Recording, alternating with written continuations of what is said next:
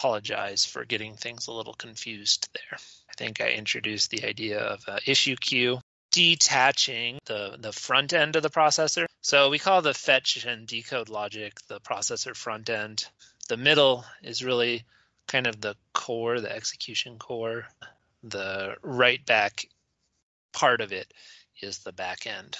And then we walked through an example with an issue queue, the unscheduled, naively generated code with a register renaming and an issue queue. And we showed that, well, you actually have to have a larger issue queue in order to avoid stalling the front end when the issue queue fills up, and you still have opportunities to let instructions into the pipeline.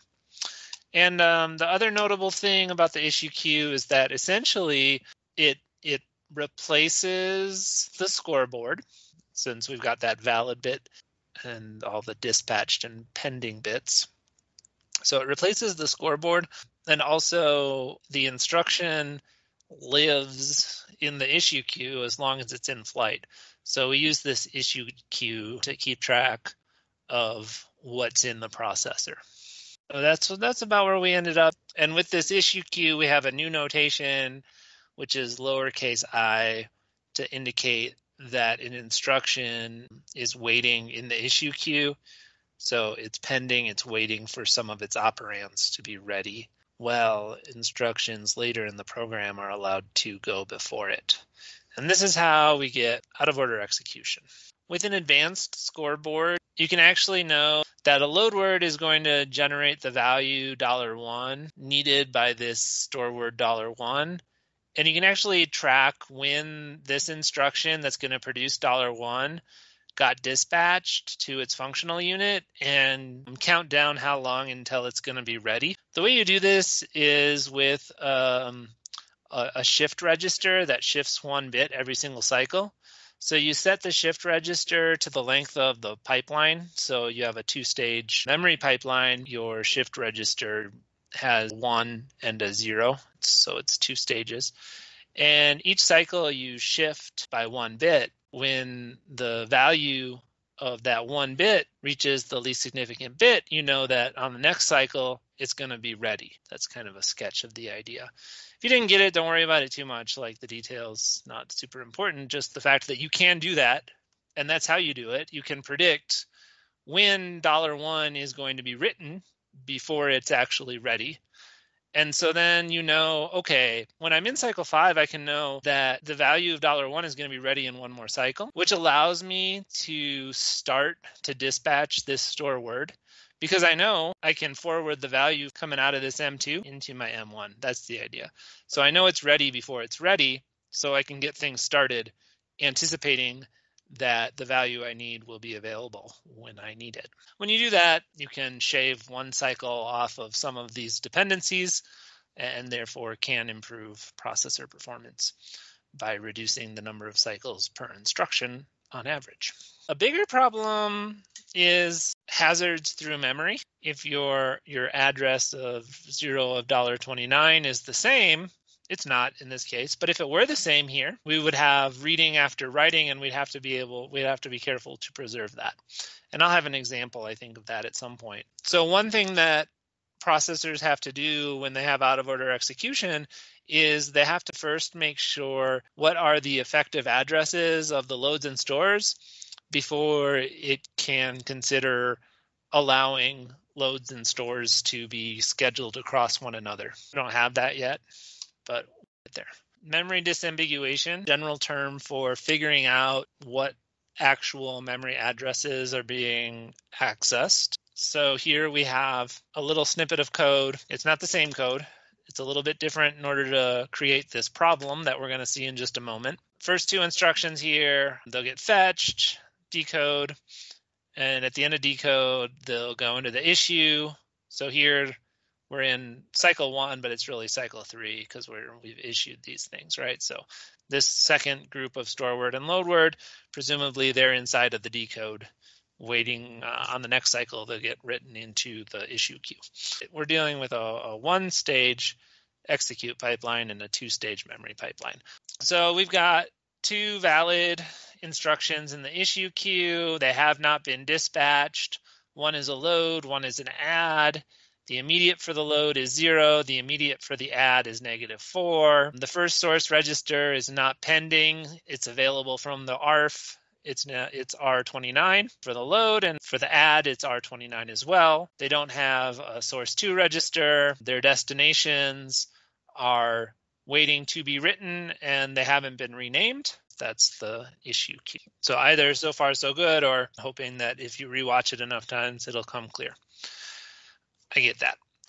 On the next cycle, when these next 2 instructions finish decode, they'll get written into the issue queue, and we'll be able to dispatch the first 2 instructions because they're ready. We dispatch or issue the first 2 instructions with non-pending read operands.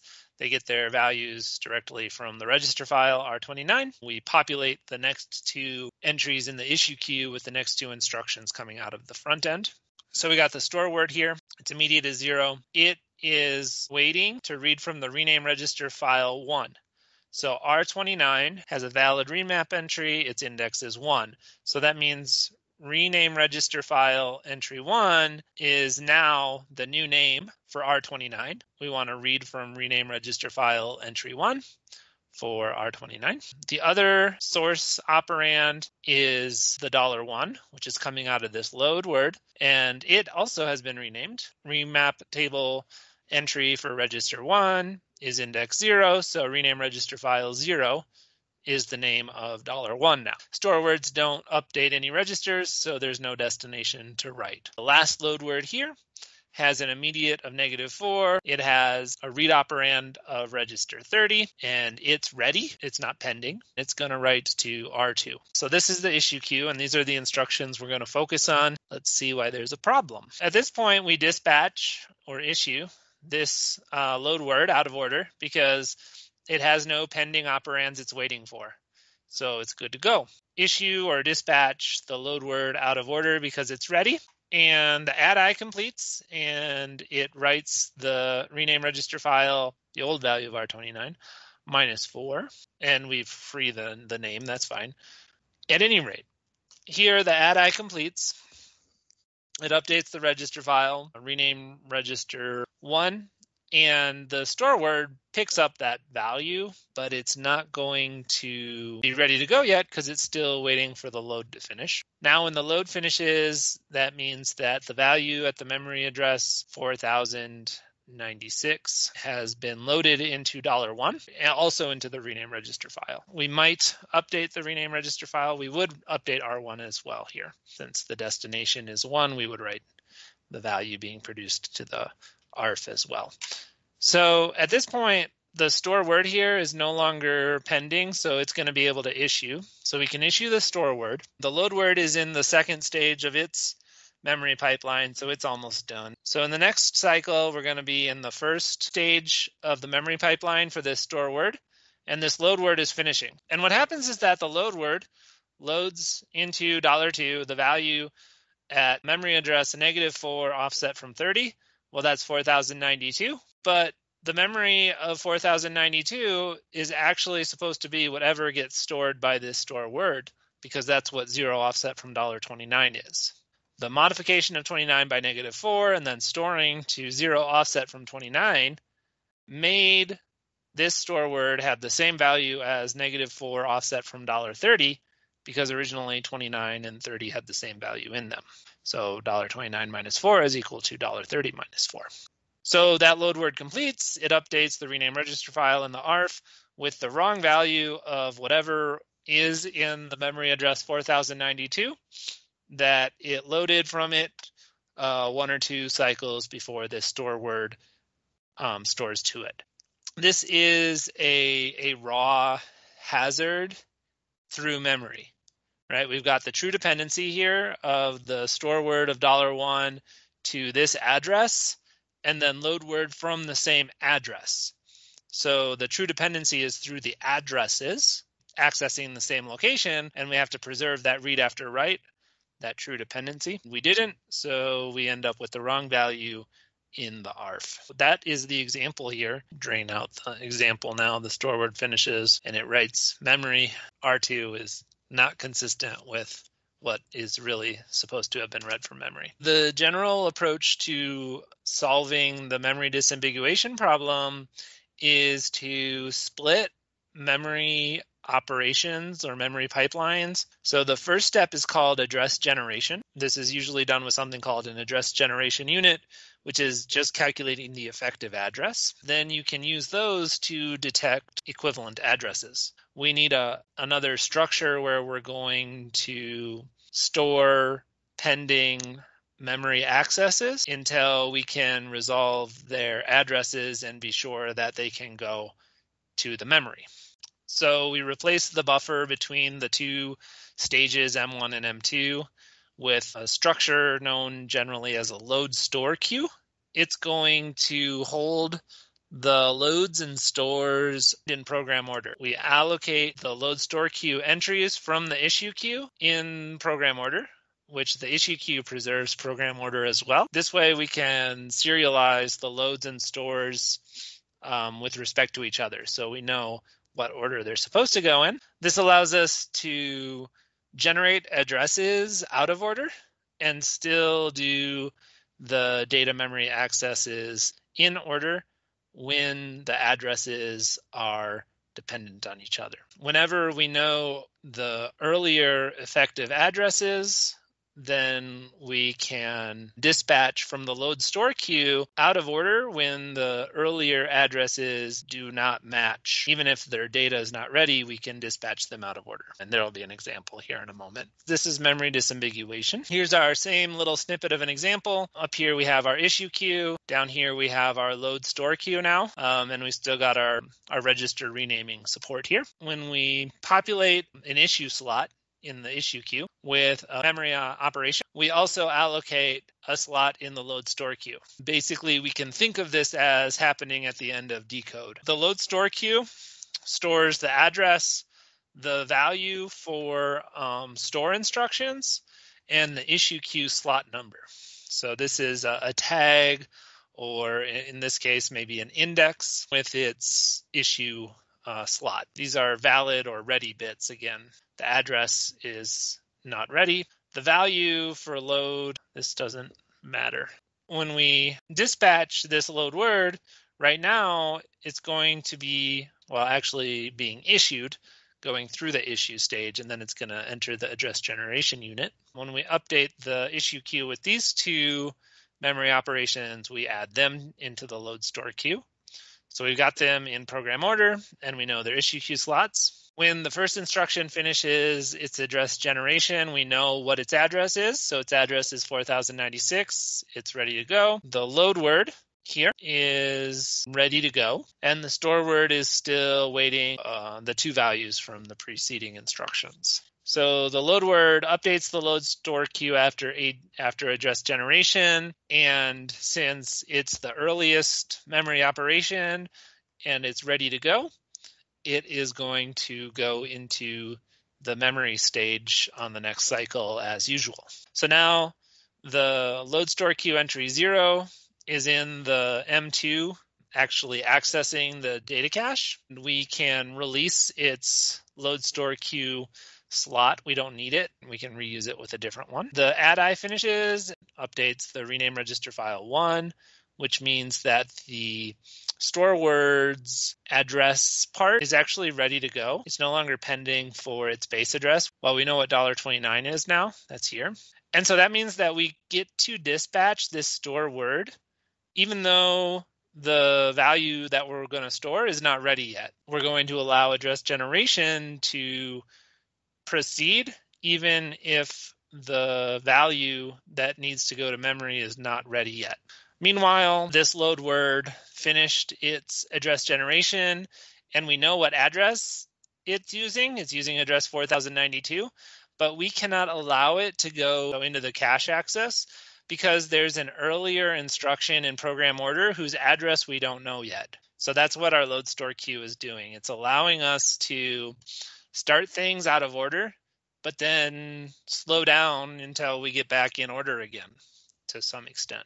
So when we finish address generation, then we have the address is ready. In the same cycle, the value that we're going to store to memory becomes available, and we end up plucking that value out of the issue queue. Since we know what issue queue slot to look in, we can check that issue queue for that source value. And so when we get that value, we pull it in there. So now this store is ready to go. And we didn't dispatch this load word out of order because that earlier store was pending. And it turns out that was a good thing because the addresses match. And so that means we know we have to do this store before we do this load because those addresses match. When the addresses don't match, we can actually rearrange these loads and stores out of program order again. And sometimes processors will do that. They want to prioritize loads and get the loads done sooner because loads are bringing values into registers and presumably are going to be used and therefore are on some kind of dependency path. So the store word is in the LoadStore queue, and it picks up the store value over the forwarding lines or the bypass network. So it knows it has to store the value that was in memory at address 4096, whatever that value was, that's what we loaded just now. And it can now proceed. And then after that, we can send the load to memory. Since we know these addresses are the same, we actually know that this load word is just going to load this value. So we can even forward from stores to loads through the LoadStore queue. Right? We know this load is going to load the same value that this store stores. So we know this load just wants this value right here. So we can pull this value out of the LoadStore queue and pop it up into the issue queue and write it to its destination. So that's store to load forwarding. The store word finishes, and we'll do the LoadStore queue to access if we didn't do a store load forward. Most processors will do that store load forwarding as well since it's cheaper. So then the pipeline diagram with an advanced scoreboard that can predict when values are going to be ready and a LoadStore queue. So now we've replaced M1 with AG and M2 with the $Dcash, $Dcash. Let's see what's worth talking about here. The store word, fetch, decode, issue. It actually can issue because it knows that the address, the $29, is going to be ready in one cycle. So it's able to issue a little bit proactively. That's the advanced scoreboard being able to say, on the next cycle, you're going to actually know what $29 is, and you'll be able to forward that value into the address generation unit. That's what's going on there. It's about the extent of it, I guess. Architecturally, there's often a separate load queue and a separate store queue. You can reorder loads with respect to each other. You just can't reorder stores with respect to each other or stores with respect to loads that they're dependent upon in general. You can't reorder stores with respect to each other because they modify the processor state. And so it makes it hard to have control speculation and precise exceptions. Another thing is that the checking of each load against the stores is actually done with associative search. So kind of like associative cache, where you take the tag and you check against all the tags in a set. The loads store queues, you take the address of a load and you check it against the effective addresses of all the stores. And if there's a hit or an unresolved store earlier in program memory, then you have to wait. So in all the stores that are earlier in program order have known addresses, and none of those addresses match your address, a load can go out of order with respect to those stores, also with respect to other loads. LoadStore queue has to be large enough to hold the pending memory accesses, otherwise you have to stall issuing because you need to allocate LoadStore queues when you finish decode. So that is the LoadStore queue. This is one of those topics that really, it does require multiple or repeated exposure to. So before we totally go bananas here, let's take another quick pause.